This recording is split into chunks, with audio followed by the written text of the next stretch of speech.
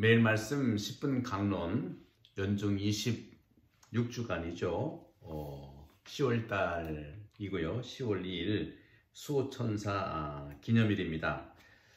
오늘 수호천사 기념일의 복음은 마태복음 18장 1절에서 5절 그리고 10절의 말씀입니다.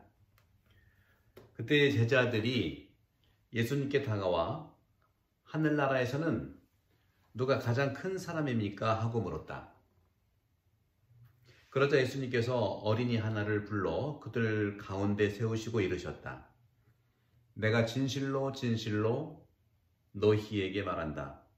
너희가 회개하여 어린이처럼 되지 않으면 결코 하늘나라에 들어가지 못한다. 그러므로 누구든지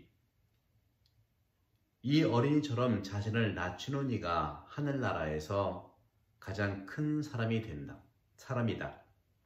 또 누구든지 이런 어린이 하나를 내 이름으로 받아들이면 나를 받아들이는 것이다. 너희는 이 작은 이들 가운데 하나라도 업신여기지 않도록 주의하여라. 내가 너희에게 말한다. 하늘에서 그들의 천사들이 하늘에 계신 내 아버지의 얼굴을 늘 보고 있다. 주님의 말씀입니다. 그리스도님 찬미합니다. 네, 오늘은 수호천사 기념일입니다. 10월 2일이죠. 수호천사는 사람을 선으로 이끌며 악으로부터 보호하는 천사입니다. 천사는 영이시죠. 영체. 교회 전승에 따르면 주님께서는 누구에게나 천사 한 분을 정해주시어 그를 지키고 도와주게 하십니다. 바로 하느님의 사랑이죠. 그런 점에서 여러 성경 표현에서 수호천사에 대한 부분들이 많이 나오고 있는 것을 여러분들 매일 미사에서 참조하시면 되겠습니다. 오늘 복음은 어린이와 교회의 모습을 함께 비교해서 이해할 수 있겠습니다. 그래서일까 교회의 모습은 어린이와 같아야 하는 그런 뉘앙스를 갖고 있습니다.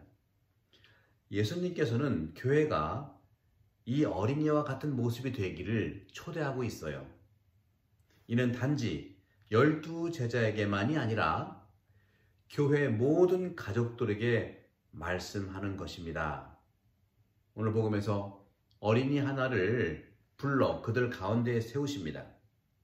그리고 너희가 생각을 바꾸어 이 어린이와 같이 되지 않으면 결코 하늘나라에 들어가지 못할 것이다 하고 말씀하십니다. 바로 하늘나라에서 가장 위대한 사람은 자신을 낮추어 이 어린이와 같이 되는 사람이다 하고 말씀하십니다. 한편 너희는 이 보잘것없는 사람들 가운데 하나라도 업신여기지 않도록 주의해라 하시면서 하늘에서 그들의 천사들이, 오늘 수호천사니까 나오죠. 그들의 천사들이, 보잘것없는 사람이라고 하는 그 사람들이, 천사들이 하늘에 계신 내 아버지의 얼굴을 늘 보고 있다. 오늘 18장 10절의 말씀이죠. 이런 말씀도 오늘 복음의 말미에 있는데, 바로 천사들은 하늘에 계신 아버지의 얼굴을 항상 바라보고 있어요. 그러므로 그 보잘것없는 사람들의 천사들에 대한 언급은 어떤 의미로 우리는 받아들일 수 있을까요? 보잘것없는 사람들의 천사, 도대체 어떤 의미일까요? 작은 것들, 보잘것없는 사람에 대한 가치를 결정적으로 분명히 다시 강조한 것입니다. 특히 마태복음 작은 자에게 해준 것이 예수님께서 당신에게 해준 것이라는 마태복음 25장이죠. 최후의 심판에서 양과 염소가 되는 결정적인 구원의 기준으로 말씀도 하셨어요. 우리가 생각해 보아야 할 점은 이 작은 것들, 그리고 가치 없는 것들에 대해서 우리는 어떻게 행동하고 있는가? 특히 보잘것없는 사람에 대해서는 우리가 어떻게 생각하고 있는가? 또 누가 보잘것없고 누가 가치 없는 사람들인가를 잘 살펴봐야 될 것입니다. 교회가 어떻게 이런 부분들에 정말 애쓰고 있는가 하는 것이죠.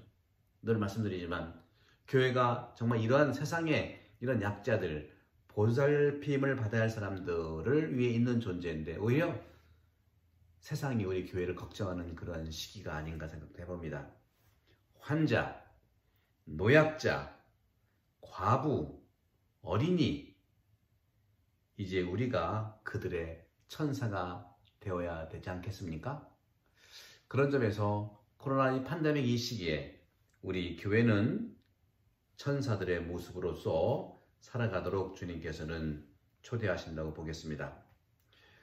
오늘 특별히 마태복음 18장 4절에 예수님께서 말씀하신 이 부분, 누구든지 이 어린이처럼 자신을 낮추느니 라는 표현을 썼어요.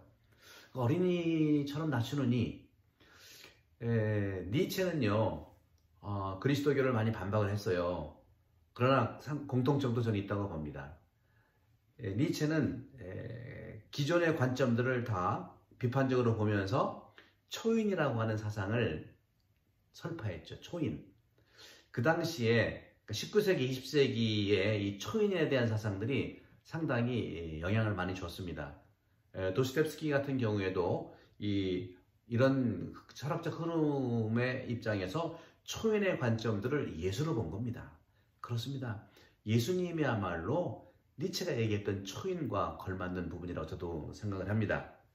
그러면서 니체도 초인의 마지막 단계가 어린이를 통해서 바라봤어요. 어린이가 되는 것이 니체도 초인이라고 얘기를 하더군요. 그럼 어린이의 어떤 부분이 초인인가? 초기 교회의 교부들이 보았던 어린이의 이런 특별한 분석, 어린이의 특징, 어린이의 이런 성향을 니체도 초인의 모습이라고 봤습니다. 저는 니체의 초인에 대해서 말할 그런 지향보다는 오늘 주님께서 말씀하셨던 누구든지 어린이처럼이라는 어린이처럼 우리도 어릴 때가 있었지 않습니까? 그런 점들을 가만히 보면서 묵상을 해보면 그리스 교부들은요 이 아파티아라고 하는 무감각에 대한 말을 하곤 했어요. 오늘날 아파티아, 무감각은 주도권이 없고 좀 수동적이고 이런 부정적 의미로 쓰고 있지만 그렇지 않습니다. 본래 4세기에 오리게네스는요, 여러분도 신학개론 대강좌에서 오리게네스에 대한 그 강의를 들으셨죠? 안 들으신 분 한번 들어보세요. 오리게네스는 이 어린아이가 바로 무감각, 아파티아의 모델이라고 얘기를 했습니다. 이 점에서 어린이도 그런 속성들이 있어 보이죠. 어린이는 무감각이라는 건 뭐냐면 감각을 뛰어넘는다는 거죠. 감정을 뛰어넘는다는 것이죠. 감각에 매여있지 않는다는 거예요. 감정은 표현하지만 그 감정이 항상 머물러 있지 않아요. 빨리빨리 변화한다는 것이죠. 이렇게 이 무감각이란 오히려 온순함과 온순함의 다른 모양으로 어떤 분노를 단절시키고 있는 능력, 또 복수하고자 하는 그런 원인을 잊게 하는 무감각, 그리고 우울한 거라든가 비애라든가 또 슬픔, 또 시기, 질투 이런 모든 것들을 이 무감각 아파티아로 이겨낼 수 있는 그런 존재가 어린이에요. 어린이들은 울다가도 웃다가도 또 수시로 자기가 바꿔요. 뭐 가정에서도 가위바위보 하다가 자기가 지면은 가위가 보를 이기는 건데 보가 가위 이기는 거다. 그러니까 수시로 바꾸는 이런 언제 어떻게 원칙이 적용이 되지 않습니다. 그런 점에서도 진실로 말하기를 어린이는 이 모든 것의 완전한 능력자는 아니에요. 사람들이 보기에 그런 능력자는 아니지만 더욱이 그렇기 때문에 어린이들은 모든 충동들의 전형이다. 자기가 느끼고 싶은 대로 느끼고 충동하고 싶은 대로 하는 것이 어린이죠. 소리 지르고 울고 소리치는 것 즉시 반응을 합니다. 하지만 아기의 이런 감정들은 아주 짧게 지나가요. 무감정이라고 해도 어른들에 비해 무감정이라고 할 수도 있겠죠. 빨리 지나가는 감정에 신속한 속도를 가지고 있다는 것이죠. 한 가지 금언이 있죠. 아기의 주머니 속에는 웃음과 울음이 같이 들어있다고. 자, 그런 어린이의 이런 감각들, 감정들이 참으로 무감각하다는 것이죠. 우리 어른들은 무감각한 게 사실 드물어요. 한번 기분 나쁘면 그 기분 나쁜 감각이 오래 갑니다. 한번 슬프면 그 슬픈 감정이 오래 가요. 무감각하지 않아요. 어떤 돌을 닦았다고 한다면 화나는 것과 또는 옆 사람을 이해하는 것이 좀 분리되면 좋을 수 있건만, 우리는 화가 나면 옆 사람도 관심이 없고, 그런 것은 어떤 자연스러운 일일 수도 있겠지만 돌을 닦는다는 건, 마음술을 한다는 건 그런 의미가 아니겠는가 하는 생각이죠. 어린이와 같이 된다는 것이죠.